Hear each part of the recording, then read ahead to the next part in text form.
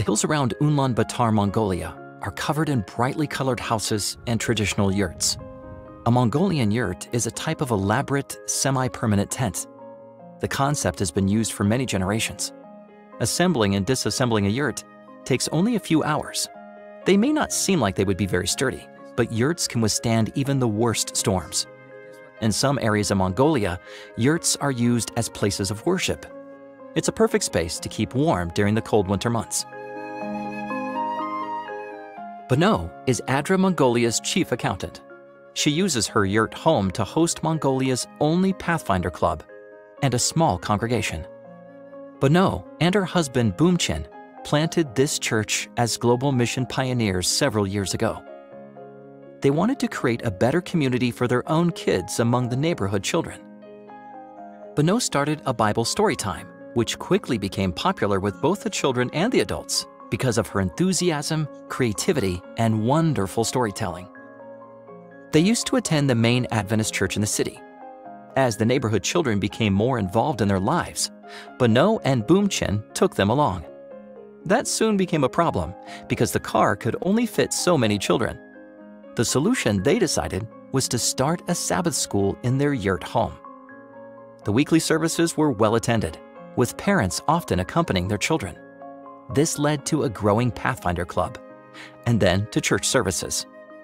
They are a model church planting team, connecting with their community in positive ways, meeting people's needs, and then inviting them to accept Jesus as their Savior. The people are responding, and the church is growing in Mongolia. Since they started church planting in their neighborhood, dozens of community members have accepted Jesus into their hearts and have been baptized. Please pray for the work in this country in the 1040 window. Pray for global mission pioneers like Bano and Boomchin, who connect with their communities in creative ways and share a message of hope. You can support the work of Global Mission Pioneers by donating on the Global Mission website. Thank you for supporting Mission.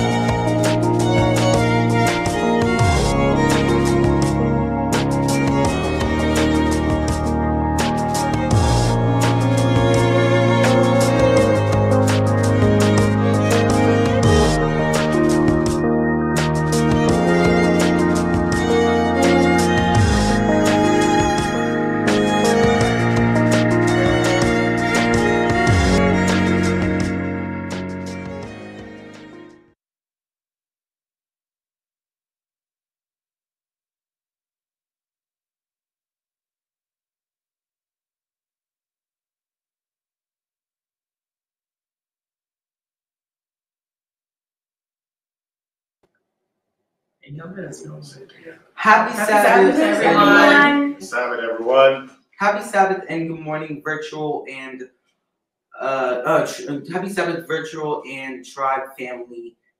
Welcome and thank you for joining us today this Sabbath. All right, thank you all so much for joining us. Sorry for the inconvenience, but your safety is very important. So thank you for your support and understanding. We're going to be doing this for a few weeks, and hopefully we'll be back in our building. At this time, on behalf of my family, we welcome you. We welcome you with love and virtual hugs. Let's give them virtual hugs, everyone.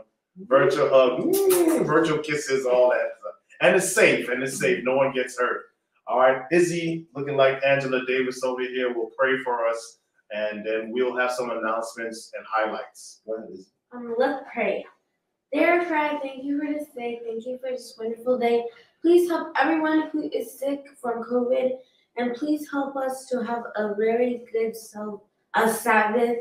And Lord, we love you so much, and please send your angels to guard us. And we love you, Lord, and amen. Amen. Amen. Thank you, Izzy. So much great. Wonderful, wonderful job. Just a few highlights, ministry highlights. Just want to go ahead and just say thank you to those of you who were able to give to the wonderful gifts. We were able to, the Ministerial Alliance, the Northeast Ministerial Alliance was able to raise over $21,000. $21,000. Thank you, Nathaniel. $21,000 for the families who lost their homes. And thank you, Trinity. Thank you, Berean. Thank you, Tribe family, for donating. We were able to help 30 families, amen, during Christmas time, around Christmas time, who lost their homes. So I'll keep you updated for that. Just want to say thank you. Especially to our children. We had how was Sabbath school this morning? It was good? Yeah, Sabbath school was good. Why? Because we have the children on fire. Dr. Janice McLean has taken her time to say, hey, I want our children to learn about Jesus. I want them to sing and pray. So just so you see the announcements ahead of you, in front of you, we have Pathfinders coming up. If you want to have your children in Pathfinders or Adventures, please contact Dr. Janice McLean. We have the children's choir. There's rehearsal after this. So after this, on the same Sabbath school link, there's rehearsal after this. And every Sabbath, we'll have virtual Sabbath school. And then when we go back into the building, we'll have children's Sabbath school in person. So thank you, Dr. McLean, for such a phenomenal job with our children. We have a few things that are coming up tomorrow. Board members, well, we call it mission meeting for Berean. We have a lot to discuss. Berean. So you see the time, 10 o'clock tomorrow. Join us for our mission meeting. And finally, we have a lot of new officers, who are taking on the mantle to serve the church and the community. We have a leadership training at the end of this month that's provided by our Michiana pastors. So we want to have set all of our leaders, if possible, is virtual. So you don't have to go in person. Virtual leadership training. It'll be on a Sunday, so you won't have to take time from work, hopefully, to join us so that we can equip ourselves to be better leaders and to serve God and our church and the community well. Those are just our ministry highlights. Thank you all so much. Today, we are focusing on closing out our 10 days of prayer. So today, we're going to have additional prayers. More prayer, more what? More power, more prayer, more power. So we have special prayers scheduled in our program today because we just concluded last night our 10 days of prayer, but we wanted to make prayer be the highlight today. Our speaker for today is not a guest speaker. It's one of our own, and that is Pastor Chaplain Woolky Jean, one of our beloved members from Berean. Unfortunately, he's now in the beautiful island of Florida, keeping a warm sunshine there because he went to his chaplain duties to the Florida hospitals. But he is our speaker for today. So our speaker for today is none other than Chaplain Woolky Jean. God bless you. And once again, on behalf of my family, we love you, welcome, and God bless you all.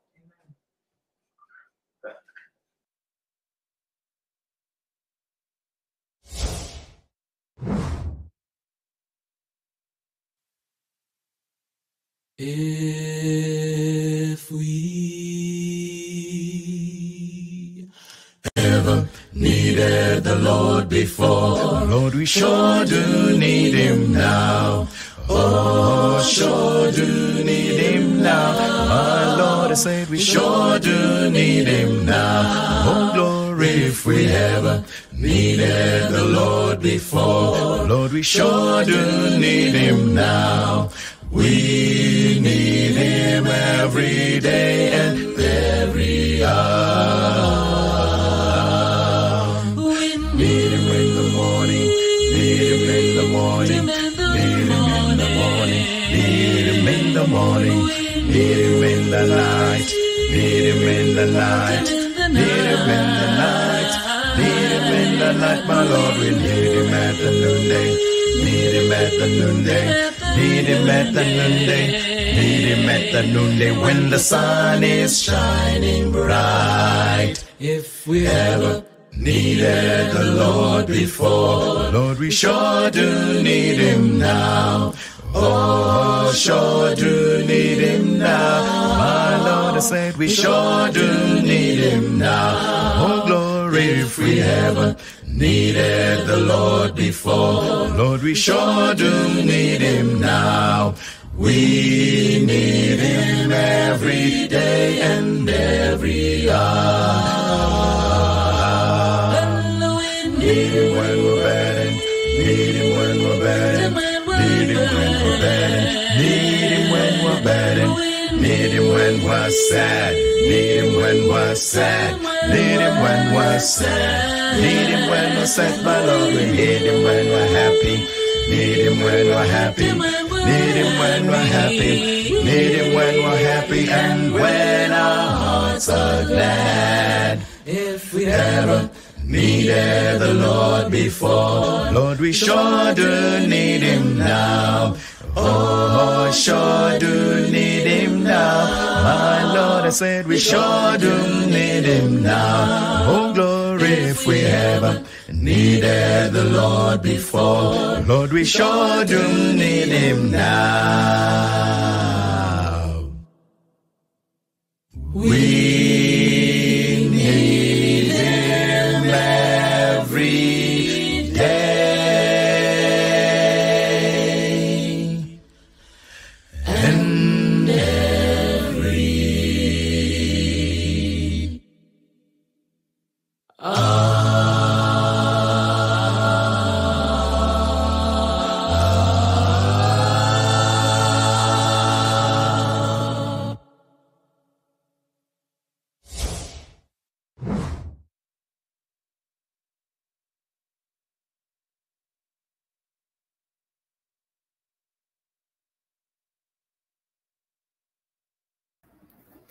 Good morning, everyone.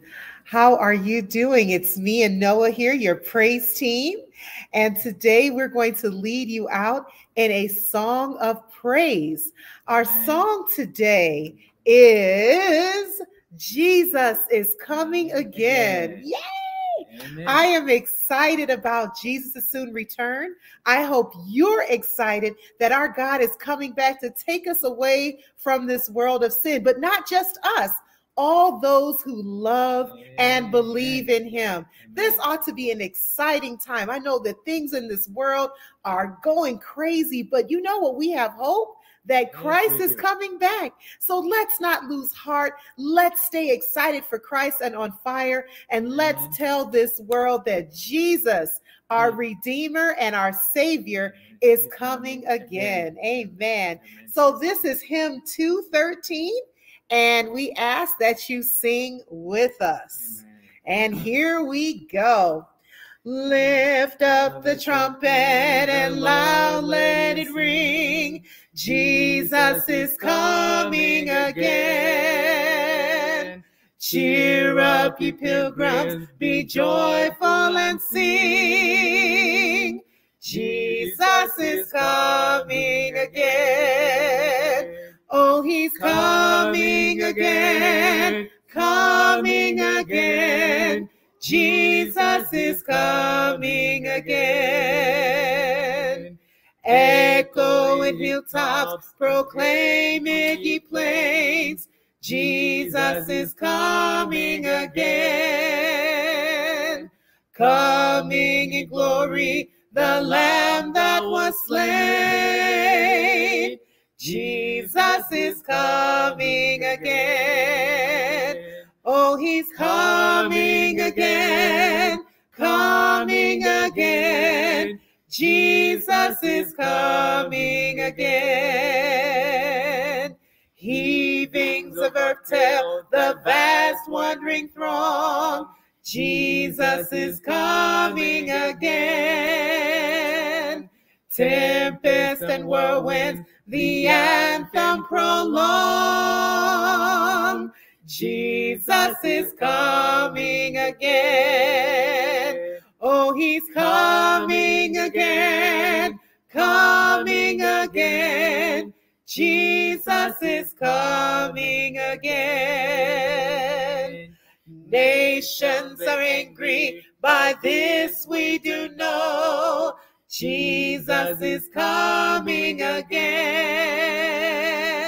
Knowledge increases, men run to and fro, Jesus is coming again. Oh, he's coming again. Yes, he's coming again. Jesus is coming again. Amen. Amen.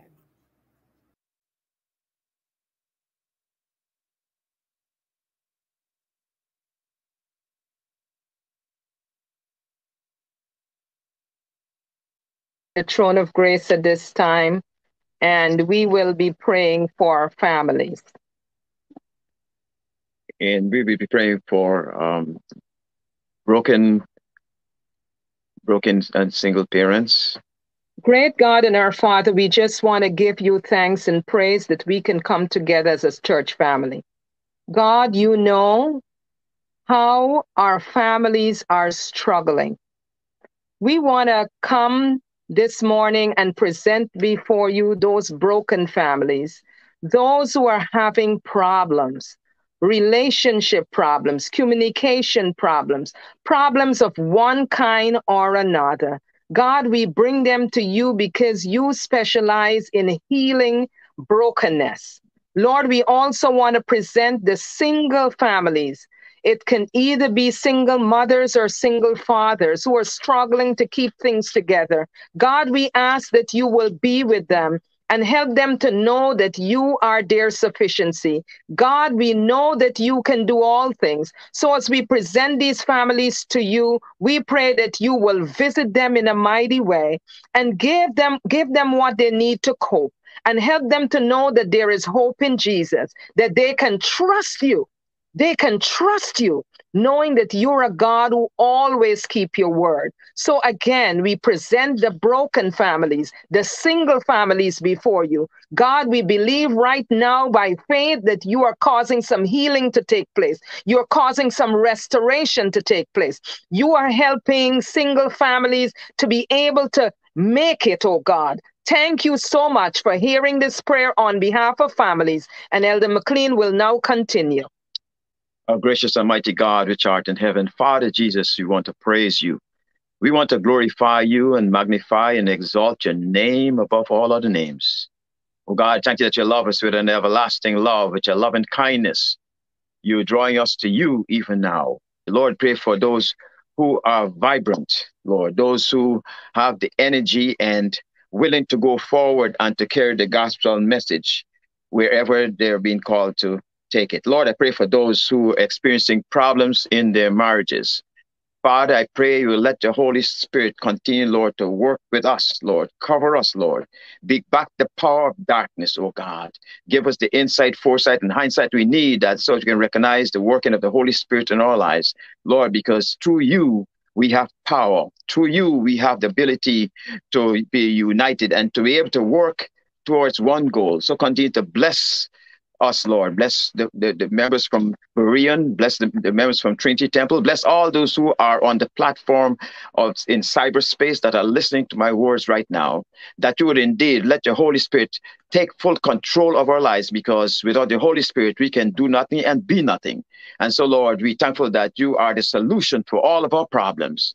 Whatsoever I fail to ask of you, fail not grant unto us, Lord, and cover us with your precious blood, we pray, because we ask these mercies in Jesus' precious name. Amen. Amen. Amen.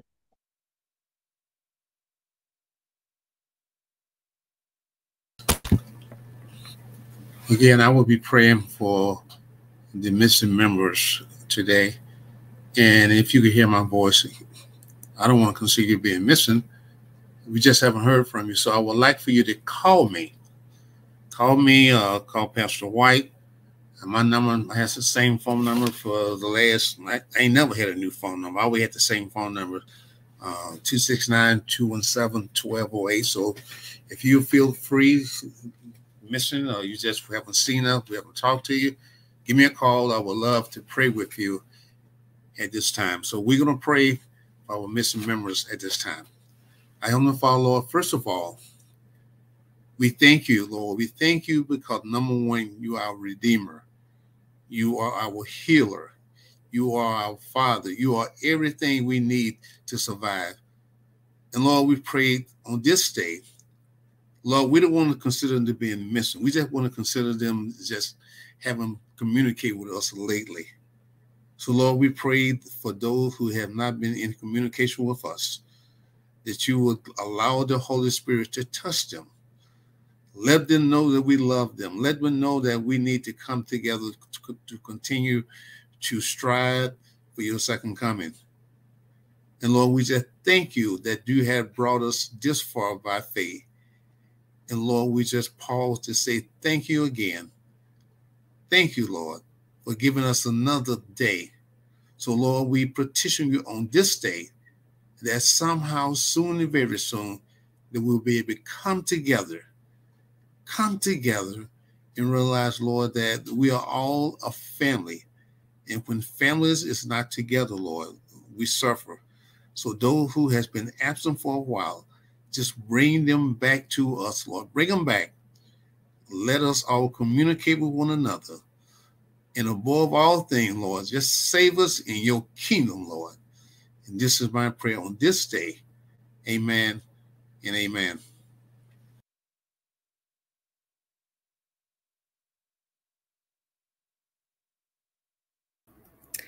Happy Sabbath once again. And I want to thank Elder Davis and also thank the McLeans for those wonderful prayers as we are concluding our 10 days of prayer. Hope that your hearts are filled with the Holy Spirit. And we ask at this time that you would sing with us once again, another way to participate and to usher the Holy Spirit and God into your hearts by singing. He said, lift his name up in praise. Yes. So our hymn that we're going to be singing now is Turn Your Eyes Upon Jesus. That's hymn 290. Oh, soul, are you weary and troubled? No light in the darkness you see. There's light for a look at the Savior, and life more abundant and free. Turn your eyes upon Jesus. Look full in his wonderful face, and the things of earth will grow strangely dim in the light of his glory and grace. His word shall not fail you, he promised. Believe him and all will be well. Then go to a world that is dying. his perfect salvation to tell.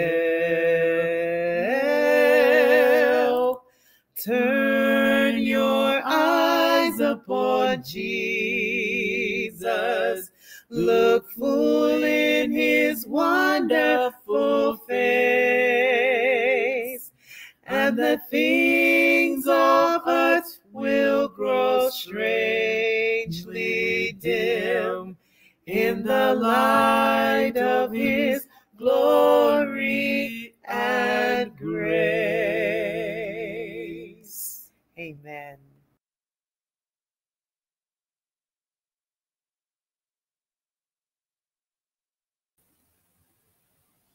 Good morning and blessed Sabbath, Tribe family. Thank you, those who went on before me in ministering. May God continue to bless you and keep you. I will be praying for our healing. We collectively have gone through almost 2 years of really trying times, but I encourage you to take the words of that hymn to heart, that God is with us, gracious and good. Your word says salvation belongs to you who sit on the throne. God, we believe that you reign and that you are sitting on the throne. God, we ask that you heal us, our sin-sick souls. God, I'm reminded of the children of Israel who were in Egypt that cried out to you and you heard them. And so, God, I know that you hear the cries of your children, those who are mourning the loss of their health, those, God, who have lost loved ones and have said, not another one. God, can I catch a break? It just feels like I've been going through. So, God, I know that you hear them because you are the God who lives in the valley and you're the God who lives on the mountain. So wherever we are, God,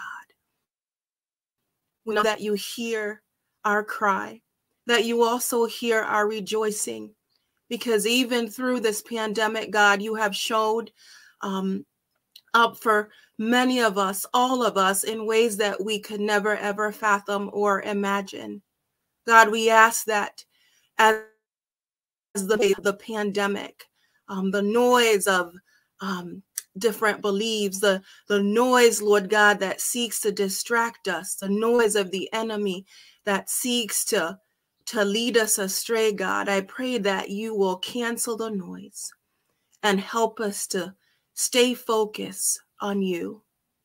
God, we ask that you touch the hearts of the grieving ones. Lord, those who have lost loved ones, those who have loved ones in the hospital right now or at home that are not doing so well, whether it be COVID or other illnesses, God. You're the great physician. So we ask that you heal us, God, physically, emotionally, spiritually, Lord God. Free our minds, free our bodies, and help us, God, focus on what you have placed in your word, in the wisdom, Lord God, that you have given us through the ages and through your prophets, Lord God, to focus on our health and what we put in our bodies. All these things in your precious name. Amen. Be blessed.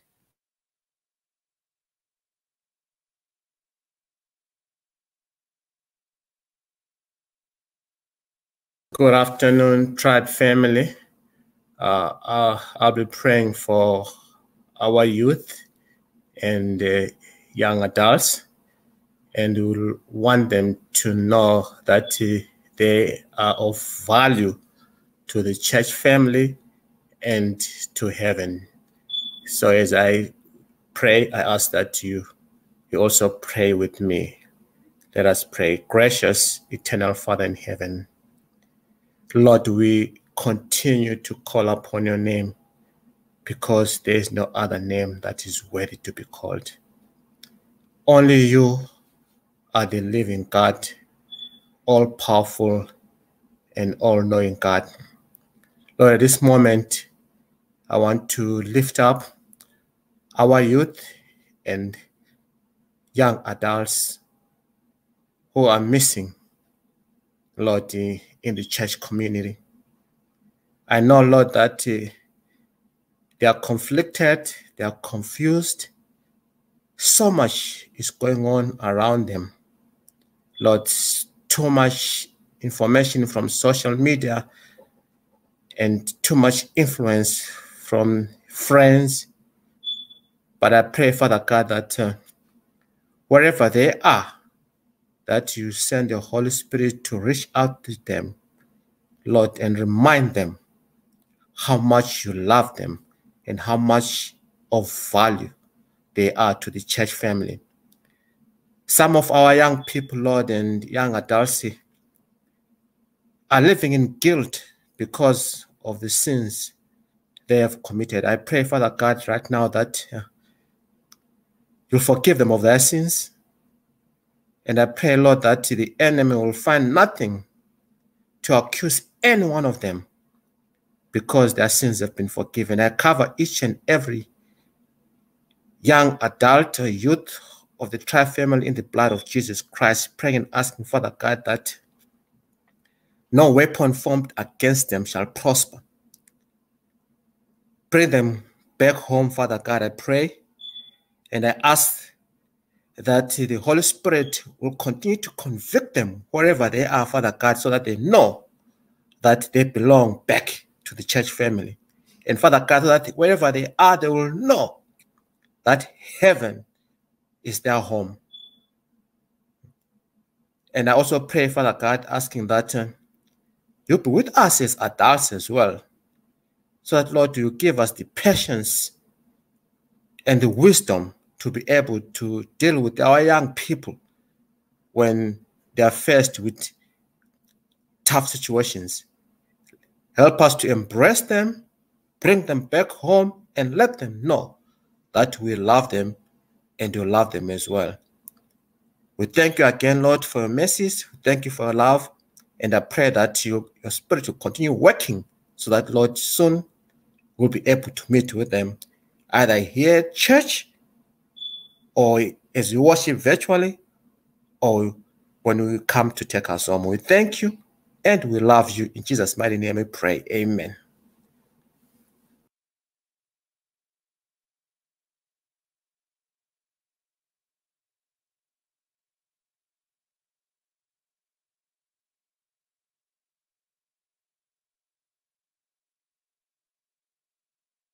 That's me. All right. Thank you, Elder Kaliati, for your wonderful prayer. Thank you, Elder Spencer, for the prayers for those who've been sick with COVID, and to our youth. We miss you. We really do. Our youth and our young adults, we need you. I'm just going to say it. We need you. Let us know what we could do to accommodate and to minister to you and your family, and how we can encourage. You may have questions that you need asked. You know, now is the time. Take advantage of the opportunity while the Word of God is available to ask these questions. I want to take this time now and thank, first of all, let me just say a special thank you to our communications team. We have now, first of all, let me hats off to Rufus Brown, who basically was the person who established this. All what we have now, you know, we couldn't have done it without him. So thank you, Rufus.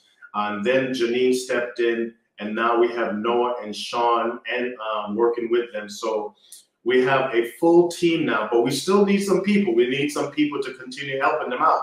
All right. So now they have taken over the virtual world. We're back to virtual. So they are full responsible and for, you know, everything that goes on here. So please, those of you working with them, who would like to work with them, please reach out to Janine or Noah and say, hey, what can I do to help? They really need your assistance. We need your assistance. We need our tribe family to step up, especially at a time like this. It says my name is still Pastor White, Carla, and family, but that's fine. We're one. So I just want to take the time now to introduce well, no one's coming up to speak, but we voted new officers for both churches. Berean did their vote last year, but I just want to make it official so that because they voted for 2 years, so that you know who are your officers for the 2020 year for both churches. So I'm going to take the time to do that. Then I'm going to pray over the officers. I had intended to do this in the building and lay hands and pray over them, but we understand with everything going on. But we know that the Spirit is still able to lay hands, despite the fact that we can't do that in a physical sense, but we can do that with the Spirit. So first in Trinity Temple, the new officers are officers continuing in 2022. Elder John Davis has been voted in as head elder. The continuation of fellow elders is Elder Kenita Spencer, Elder Edward McLean, Elder Gina Cagliati, Elder Noah Dinga, and Elder Robert Cagliati. Amen. We have voted in a new clerk. Assistant clerk is needed. Our new clerk, head clerk, is Vanessa Times. Thank you, Sister Vanessa. Assistant clerk is needed. So if you're interested, please contact myself or Elder Davis that you would like to help out in this area.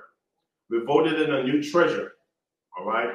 Our new treasurer is Rose Marie Dinga. We want to thank Cave Carr for taking over as clerk for 3 years. For 3 years, he was our clerk, and he stepped in the gap, and he served for 3 years. So thank you, Cave Carr. But our new clerk for this year, this new term, is Rose Marie Dinga. An assistant is needed. If you have any kind of clerical or financial experience and you would like to help her out, please contact me or even contact her or Elder Davis. We have counters, however. We have Margaret Stevenson, Vanessa Times, and the elders will be assisting in rotating and as counters when we go back into the building. We have an elaborate communications team, as I mentioned their name before, but for the Trinity Temple Seventh-day Adventist Church of the Tribe family, we have the new head manager, or the new manager of the Media Technology Communications Department, and that is Noah Dinga, and his assistant or associate is his son, Sean Dinga. However, like I mentioned, we need help. We need at least 2 more people so that they can function freely. You know, they have families, there may be time, they need to spend a Sabbath or a weekend with their family or vacation, or things happen. So please do not forsake those who give of their time. They're right now at the church building while we are at home. They're at church building, making sure everything works well. So please step up. We have young people who are at home just chilling, twisting their thumbs. You know, we need your help. We really do. All right, so parents, wake your young people up out of the bed. Send them over to the church to help us out. Hospitality, Sister Crystal Watkins is continuing that post. Sabbath School, Gina Cagliati. We've been merging our Sabbath School with Berean, but Sister Cagliati, Ella Cagliati, has been leading that out. Children's Ministry, we mentioned that before, that's Janice McLean. Personal Ministries, Ed McLean. Women's Ministries, continuing, Kenita Spencer, the assistant, Desiree McDaniels. Men's Ministry, that position is vacant. Youth Ministry, that position is vacant also. So we need your help. Tribe, we need your help. All right. Health and Wholeness, Janice McLean. All right. And she's continuing in that. Head deacon, vacant. And deacons are vacant. Deaconess, Sister Margaret Stevenson and Sister Brenda Moncrief. All right. So that is what we have so far for our Trinity Temple side of the tribe family. Now we go to our Berean side of the family. Head elder, this is, I'm honored to announce Berean has a new head elder, and I please ask that you pray for him and support him and encourage him. And when you see him, say hello to him. And even in the chat, he's on right now. If you can say congratulations and welcome to, as head eldership, James Warren, Elder James Warren. He is now the new head elder of Berean. And we, when the day that Berean opens up, we want to lay hands on him safely and pray over him as he takes on the mantle that was once held by Elder Benny Cagelis, who did a phenomenal job. Now James Warren. It's going to be like an Elisha thing. Amen? Amen. Honorary Elder Betts. Elder Betts is Liz Betts, who is our honorary member at Berean. Clerk and media technology, person who does multiple roles and does them a phenomenal job. That is Mrs. Janine Brown. I make sure I emphasize on the Mrs. Janine Brown. You know, I love to call her Mrs. Brown. Amen. Amen. Treasurer, they will continue in their role. Terry Hunter and Les Miller. They're the dynamic duo there. That's like Batwoman and Batman, I guess. Batwoman and Batman. Church building manager. This guy is doing a phenomenal job. Jacob Brown. Amen. Jacob Brown. He's the one that puts that smile on Mrs. Brown. I'm sorry. I just love family. I'm sorry. I just love family. I love weddings and I love families. Amen. Single families. I don't care. I just love families. I'm not ashamed to say it.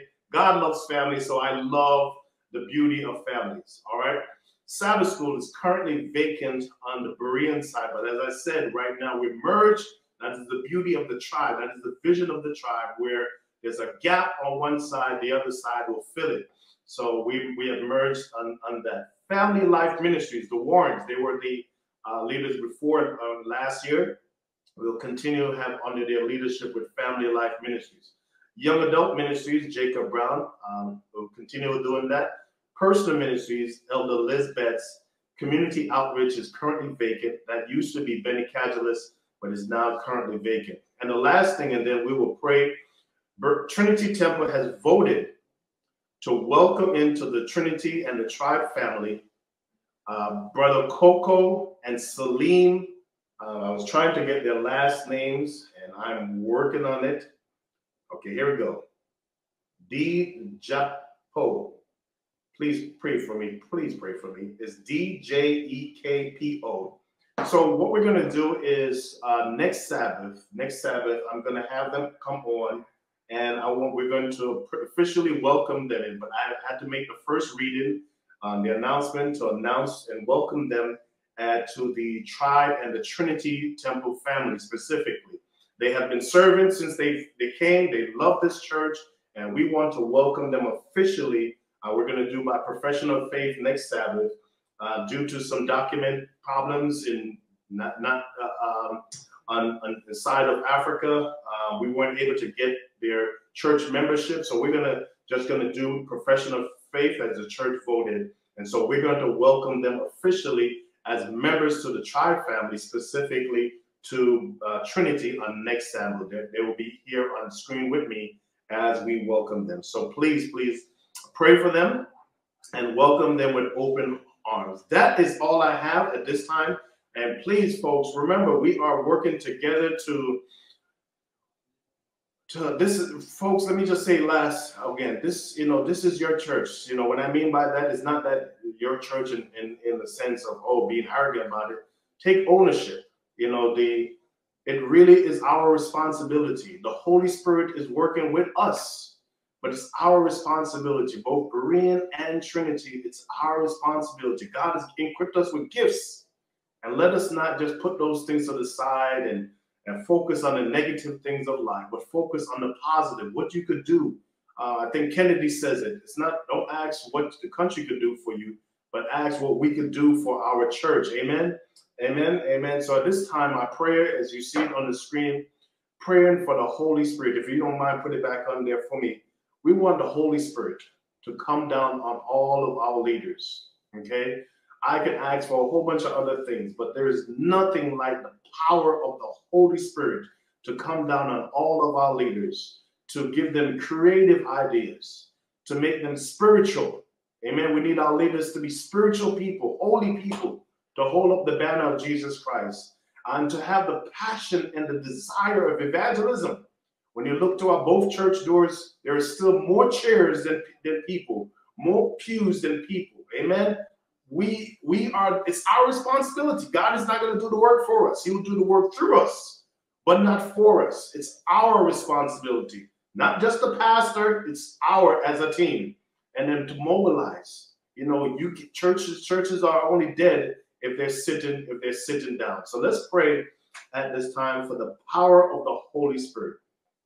Gracious God, above anything else we can imagine or even ask for, there is one person that we need, specifically on our new officers and new leaders, but on the whole entire tribe family, and that is your Holy Spirit.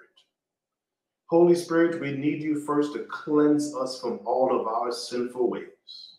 We are undone people. The words that come out of our mouth are tainted with our sins. Our thoughts are impure because of our sinful lives.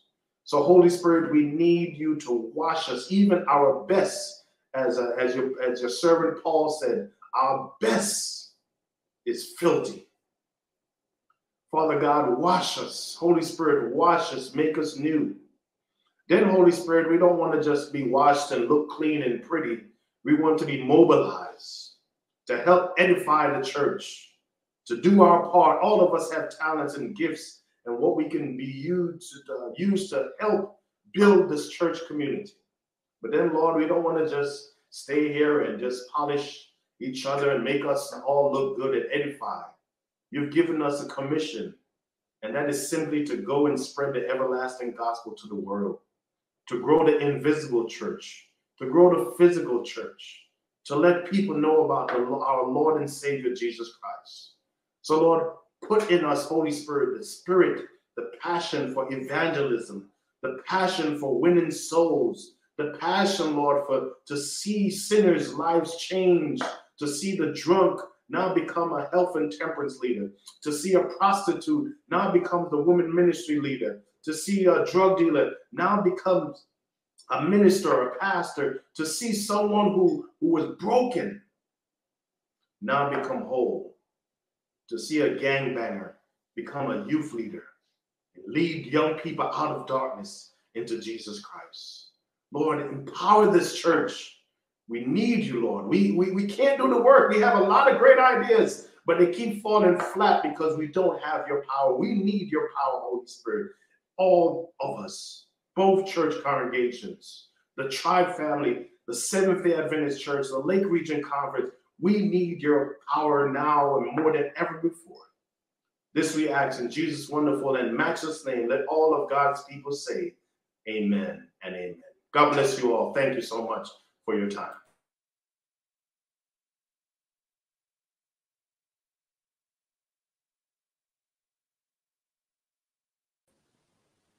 Happy Sabbath, Church. Today the scripture reading will be taken from Ephesians chapter 4, verses 1 through 11. Again, Ephesians chapter 4, verses 11 through 16.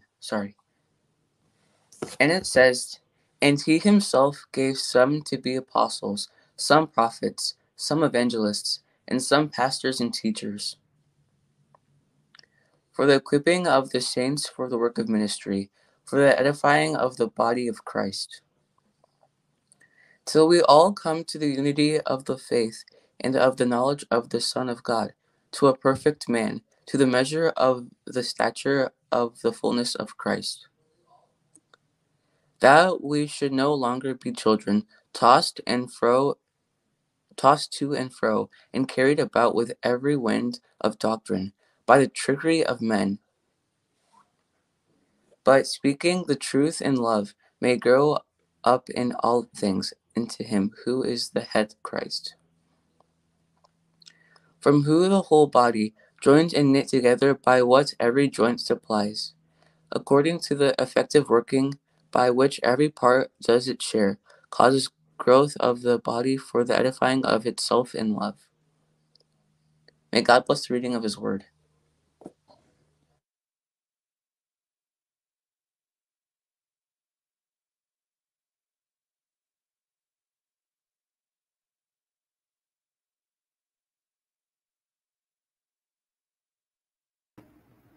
Amen. Thank you, Asher, for that wonderful reading of the word today. Now we will start our hymn of meditation. And our song today is "Does Jesus Care?" Hymn 181. Does Jesus Scare. We ask that you sing with us. Amen. Does Jesus care when my heart is pained too deeply for mirth and song? As the burdens press and the cares distress and the way grows weary and long. Oh yes, he cares. I know he cares. His heart is touched with my grief. When the days are weary, the long nights dreary, I know my Savior cares. Does Jesus care when my way is dark with nameless dread and fear? As the daylight fades into deep night shades, does he care enough to be near? Oh yes, he cares. I know he cares. His heart is touched with my grief.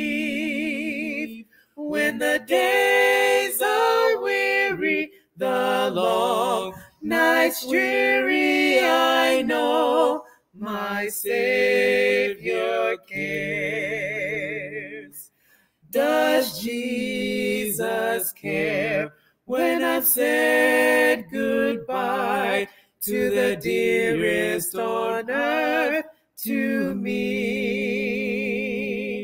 And my sad heart breaks till it nearly breaks.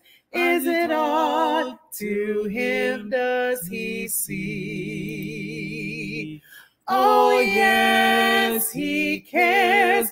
I know he cares. His heart is touched with my grief. When the days are weary, the long nights dreary, I know my Savior cares. Amen.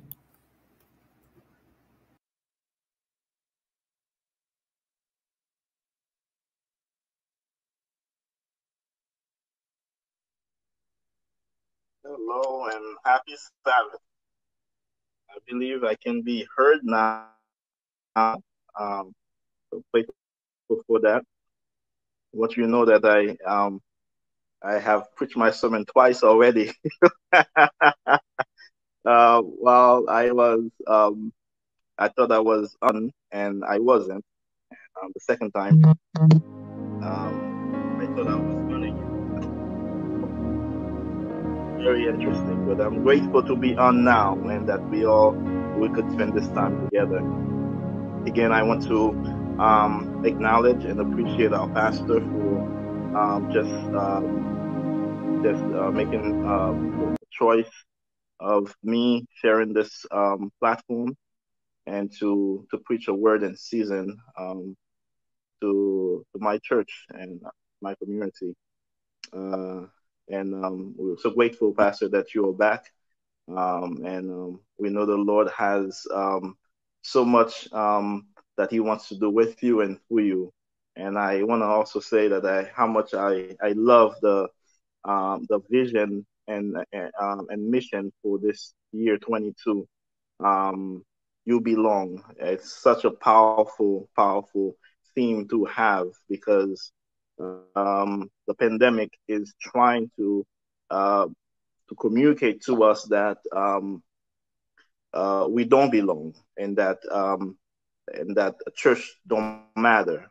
But I'm grateful that the Spirit is speaking to us, reminding us that no, we do matter, and we matter together to be in church and we need to be one. We need to be unified, and we need to be together as the church, and because we are the body of Christ. So powerful theme for the year, and I'm grateful, and I know that the Lord's gonna bless tremendously.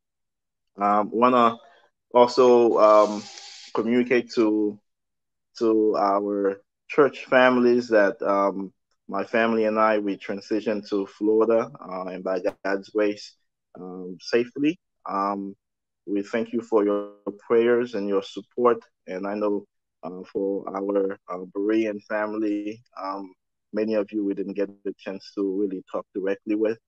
But even though there have been absence in communication, but we sense your prayers and your love, and we are grateful for it.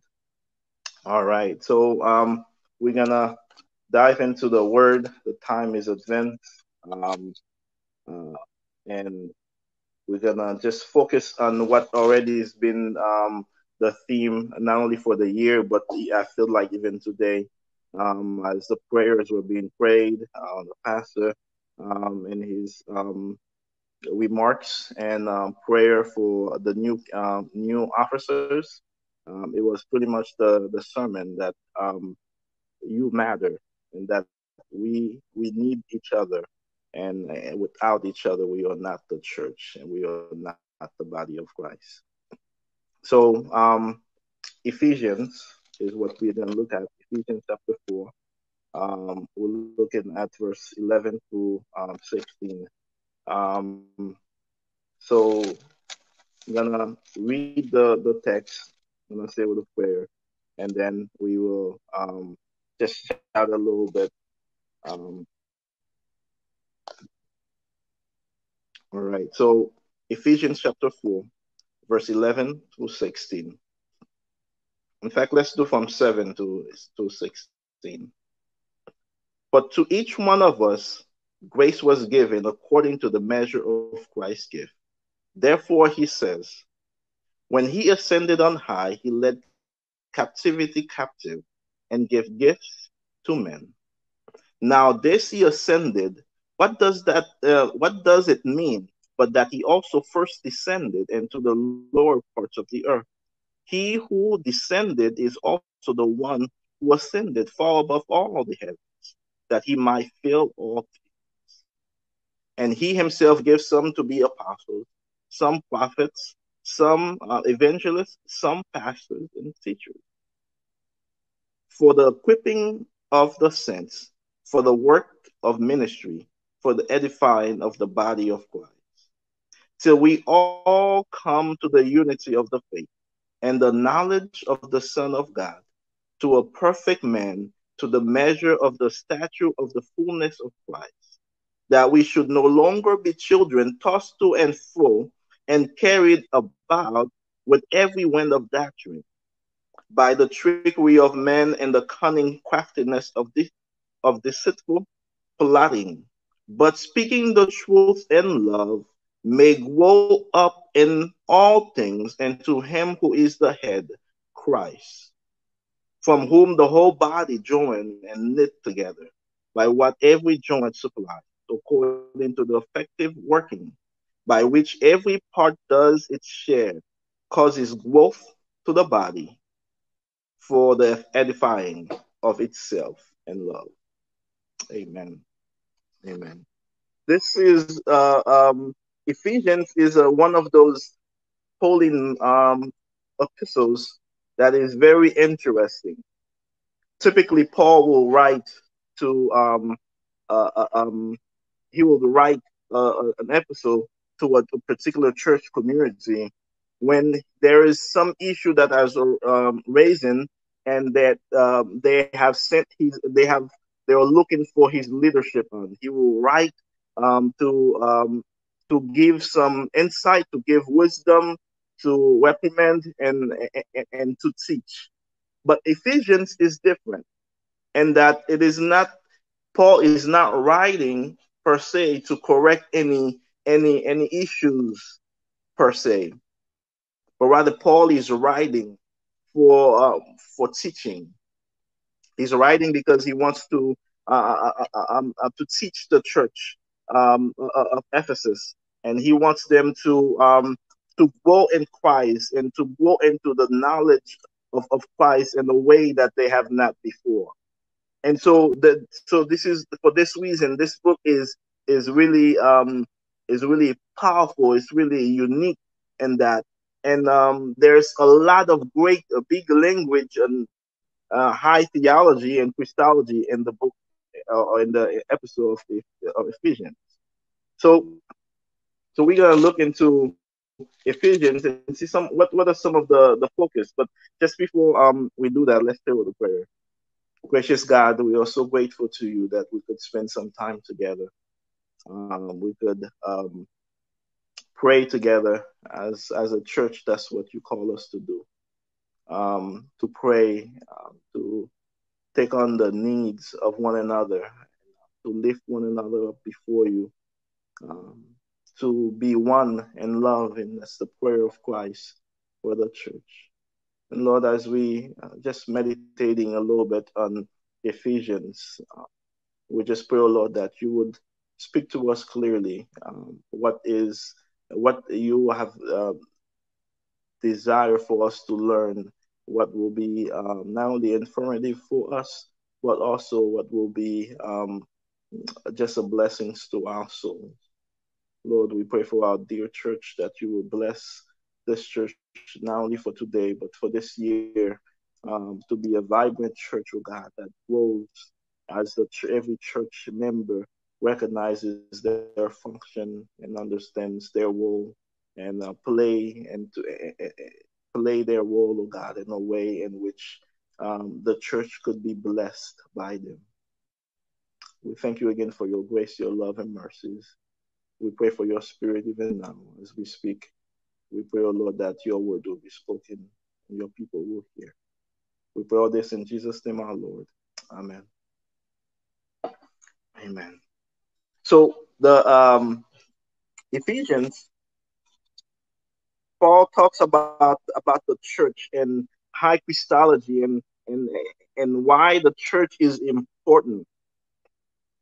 If we have any callous attitude toward church itself or the church building or being together in the building together or being able to worship together, Paul does not share that mindset at all. In fact, he believes that one of the greatest things that the Lord has blessed humanity with is the church. So look how many times Paul talks about just in Ephesians alone, how he talks about the church. He says the church is the body of Christ. And we find that in the very first chapter of Ephesians 1, verse 22 and 23. We also find in Ephesians chapter 4, which is what we're focusing on. Ephesians chapter 4, verse 1 and through 16.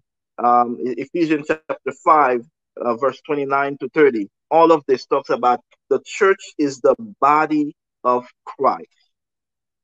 And then he used another analogy, and this time is that the people, the members, or the temple of God, the holy temple. And so we find that in Ephesians chapter 2, verse 19 to 22. So where it talks about the temple, it talks about we are the members, the stones, but then Christ is the cornerstone. And so the focus again is that the members are not only are we important, but we are part of the building blocks that makes the church what it is, or that makes the temple what it is. And then after that, he used another analogy, which is the bride of Christ. So the church is the bride of Christ. And so we find that in Ephesians chapter 5, verse 25 to 27. So again, the church and Christ belongs together. There's this unity that the church needs the Christ, and Christ needs the church. Christ needs the church or every member. And lastly, the church as the army of God. and Christ is the captain, which is Ephesians chapter 6, verses 11, verses 10 to 20.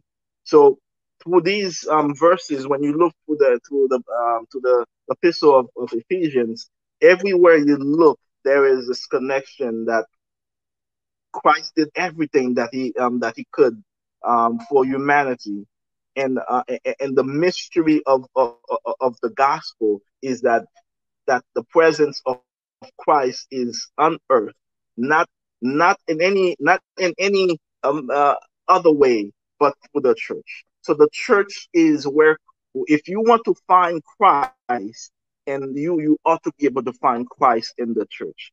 And if you're not able to find Christ in the church, then something is terribly wrong, because the church has failed Christ. So the church is essential for the gospel. The church is essential for Christ to still be relevant in today's world. And so when you ask yourself the question of, there's been a pandemic for the past 2 years, and sometimes people are wondering, where is the church? And that is a very powerful question to ask, because according to scripture, the church should be alive and well, regardless of whatever is going on, because the church is the body of Christ. I realize that there's been some complacencies, even sometime in my part, been during the pandemic, when you are extremely exhausted with everything that's going on. You, as a chaplain, you're dealing with all of the craziness that's happening in the hospital. And when you leave the hospital, you are scared for your life. You get home and you're just trying to your best to maintain what is there. And then sometimes there may be some neglect to really connect with the body, because the focus is self-preservation. But the scripture here is reminding us that self-preservation only happens when we are within the body. We are preserved only when we are within the body, because once we are out of the body, then we are vulnerable and we are no longer effective. I know so many times the focus is, man, if, I'm gonna worry about my own spiritual life. I'm gonna focus on myself, and I need to grow my spirit, and that is true and is very important, because we are all individuals and we need to grow spiritually. But how much more essential it is to not be away from the body and to grow together with the body. So the Ephesians chapter 4 reads, and he himself gave some to be apostles, some prophets, some evangelists, some pastors and teachers, for the equipping of the saints, for the working of ministry, for the edifying of the body of Christ. The first part of the text reminds us that the reason why we have the leadership, the pastors, the pastors, teachers, the prophets, or the spirit of prophecy, the apostles, all of these evangelists. The reason why we have all these is because the church need to be edified, equipped. The church need to be trained. But notice that the focus is not that these leadership are the one who they are not the one who does the work. They are not the church per se. They are just part of the church. They are just equal members in the body of Christ. Therefore, the focus is not them. The church is not we are not just merely members who comes in church only on Sabbath to sit down and to be entertained, or to be ministered to. But rather, we are all active participants in the gospel ministry. We are all part of the church. The leadership is to train and to equip the church for the church to grow. But that's all about it. But we are all members. We are all active members, equal participant in the body of Christ. So the body, notice that Jesus did not choose, and Paul used this analogy, and which Jesus also used other parts as well, that he didn't choose to be anything else.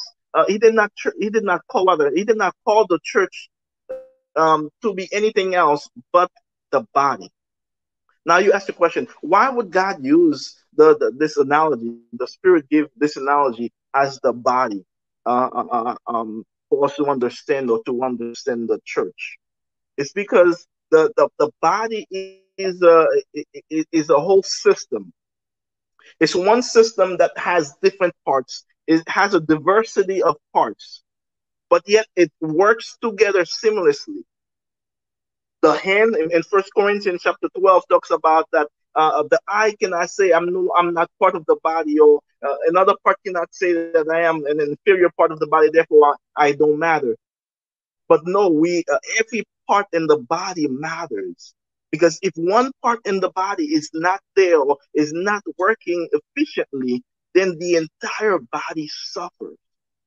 And so Christ wants to bring to our understanding that as much as divinity is powerful, and as much as God is able to do great things on this earth, the reality is that He needs every single member that is in the church to do their part in order for the church, in order for Christ to be seen to the world in the best light. So whether it be you don't feel like you have the talents, or you don't feel like you are equipped, or you don't feel like you have the anything to offer, the reality is your presence in us is something, and the Lord can take the little that you have and He can multiply it for the edification of His church. So here Paul reminds us that the leadership is there to equip, to train, and to equip the church. But once the leadership does that, the focus is not on them, rather it's on every member, because every person has a part to play in the body. The body is a system. It's a system, and every part matters. You know, I've been thinking about this concept in my mind, and I said, man, could it be that in these days, as we all as a church kind of sleeping, so to speak, could it be that we have caused Christ to be a bodiless head? Meaning that the body, when people are looking for Christ in the world, because during the pandemic and whenever there's any tragedies, what people do is look, where's God now, or where is Jesus, you know? And when they're asking if the church is alive and well, then they'll say, well, I can see Christ there, I can see Christ in the church.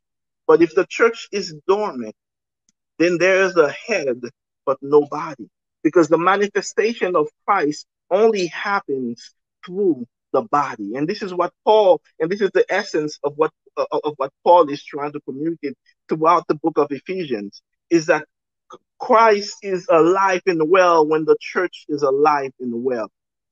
When every member understands their role and their functionality, when every member understands that there's a part that I play in this body, that I belong to this community, and this community belongs to me, and that it is I cannot just be solo. I cannot just go on my own way. I cannot just do my own thing, but that the church needs me. Somebody needs my presence, whether it be that I'm going to say good morning and happy Sabbath, or I'm just going to make a phone call here and there, whatever it may be, somebody is going to benefit from it. And so Jesus is saying that if every member is not there to work cohesively together, then the church becomes anemic. The church becomes handicapped. And so what we end up having is that we have an handicapped Christ in the world.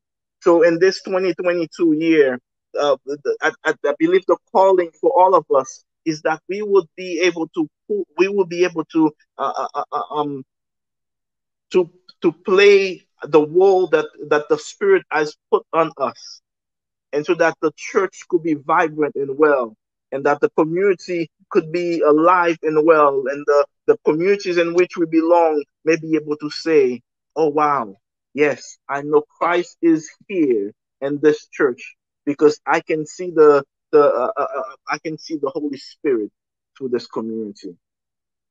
So verse 12, for the equipping of the saints, for the work of ministry, for the edifying of the body of Christ. Verse 13, till we all come to the unity of the faith, of the knowledge of the Son of God, for a perfect man, to the measure of the stature of the fullness of Christ. The whole focus is that we will grow to the fullness of Christ. And the fullness of Christ is done when the church is being edified. So when we are studying the word, when the church is being equipped, and every member is taking on their role. Verse 14, that we should no longer be children tossed to and fro and carrying about by every wind of doctrine, by the trickery of men and the cunning craftiness of deceitful plot, but speaking the truth in love. Verse 14, that we should no longer be children tossed to and fro. I'm trying to make it as much sense as possible. It's a lot in my head, but the verse 14 reminds us that the church is, unless we grow as a church, and the way the church grows is not simply by evangelism for the church to grow. And then sometimes that's what we think about. But the health of the church being equipped, the church we all recognizing our role and playing the function that God has called for us to do, and doing that. When all of us are doing our parts, what happened then is that the church grows into maturity. And then when the church grows into maturity, the church is no longer being able to toss to and fro like a child. So the thing is that you matter so much to the church that the church can now reach maturity without you there. The church cannot not reach maturity without you there, and the church cannot be proof from heresy, proof from all kind of winds of doctrine without you there. That means that you matter so much that if you are not there, the church can literally fall prey to all type of craziness. And so before, I was just like, man, the focus was really like the pastors and the leadership basically needs to do all these different things, and the focus so much is we put a lot of focus on what the church pastors need to do, as if basically the entire burden of ministry is on their backs. But no, they're simply members as well. They are simply members as well. And we are all part of the body.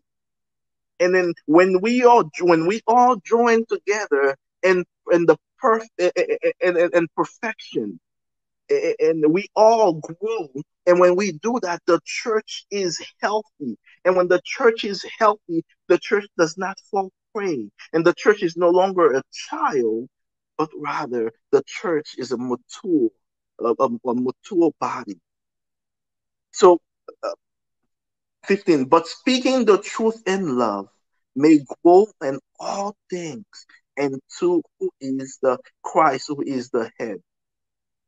Verse 16, but whom the whole body joined and knit together by every joint supply according to the effective working by which every part does its share, causes growth to the body for the edifying of itself and love.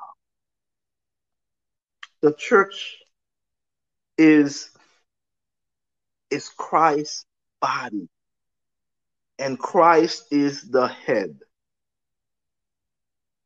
You matter because you are the church. We are almost like all of us are individual cells in the body of Christ. When we talk about the church, the first thing, the first part is that you are the temple. So you are the church individually. And this is what's the beautiful, amazing thing about this analogy is that individually we are the church. And as a community, a local community, we are the church, the body of Christ. And then as a global body, we are the church of Christ. And all of us play our role, makes the church a healthy organism. And without our role, without playing our role, without recognizing that we belong to this community, that we have a part to play in this community, without our parts, what happens is that the church suffers individually. We suffer individually, spiritually. The church, local body, suffers spiritually.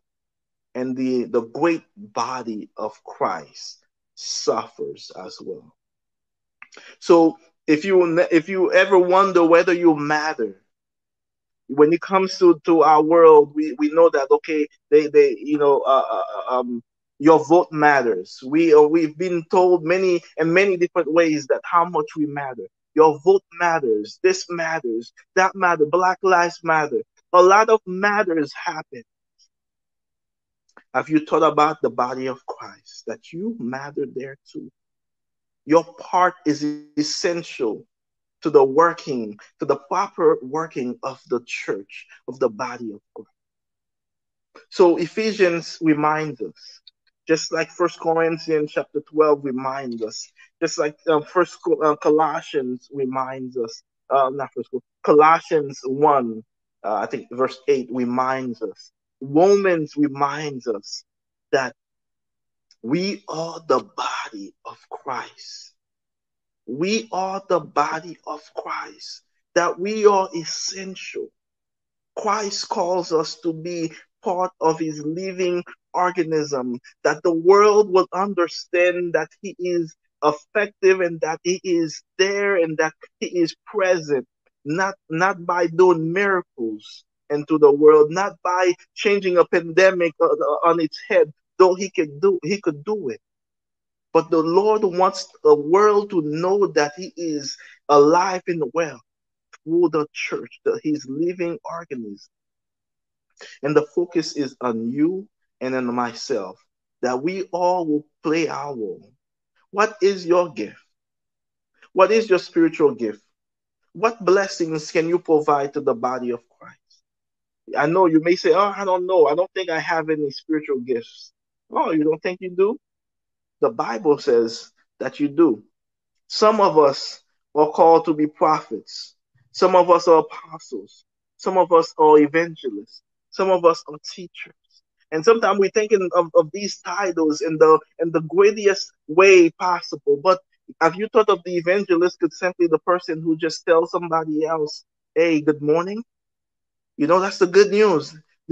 Somebody who just love other people.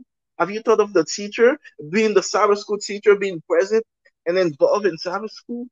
Have you thought of the prophet of the prophet can be somebody who just read steps to Christ to a community and just remind people, thus says the Lord. This is what Matthew 24 says, and that's being an apostle.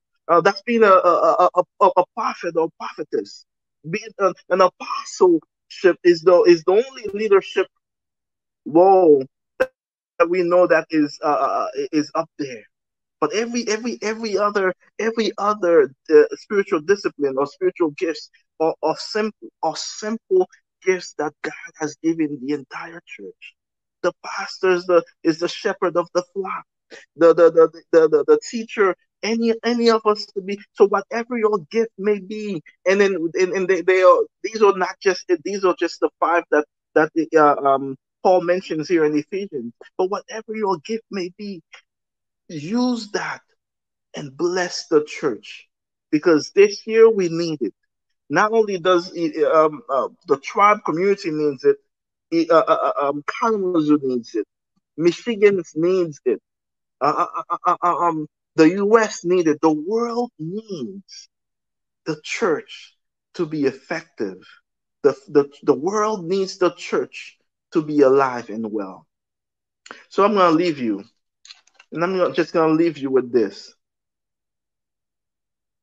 But speaking the truth in love may grow up in all things into him who is the head, which is Christ, from whom the whole body joined and knits together by what every joint supplies, according to the effective working, by which every part does its share. Every part does its share. Every part does its share, causes growth to the body for the edifying of itself and love.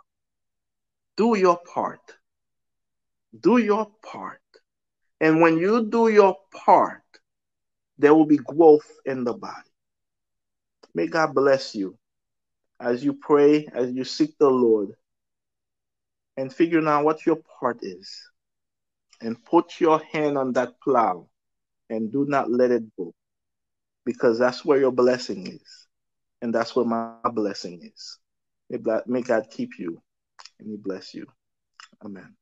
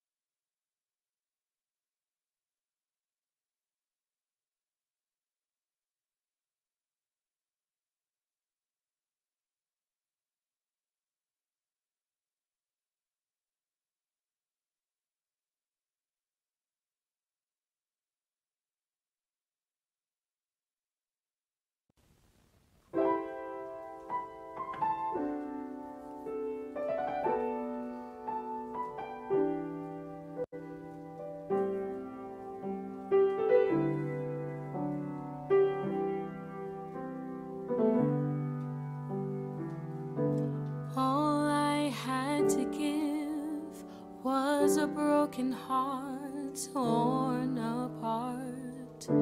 That's all I had to give. All I had to give was an empty hope and promises. That's all I had to give. But in return, he gave me joy that could never be told. And in return, he gave me love that was more precious than gold. So whatever you have to give, you don't have to be ashamed. Just come as you are and present it in Jesus' name. For in return of a torn life, he'll give you life abundantly. And in return of a raging storm, the Lord will calm the seas.